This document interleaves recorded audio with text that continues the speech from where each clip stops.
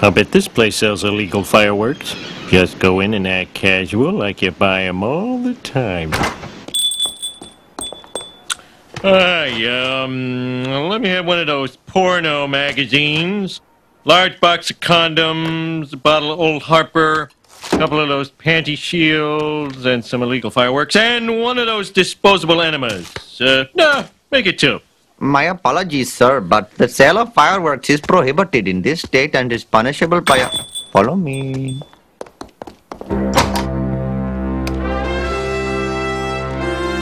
Any red-blooded flag-feeding American would love the M320.